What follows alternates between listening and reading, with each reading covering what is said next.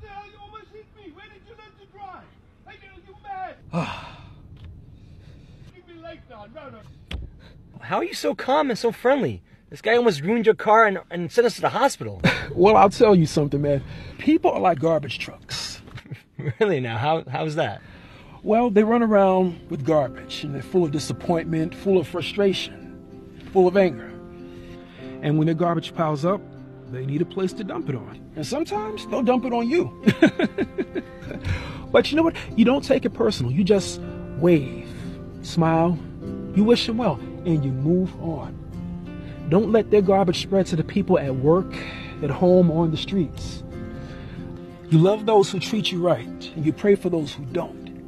See, now life is 10% of what you make it. The other 90 is how you take it.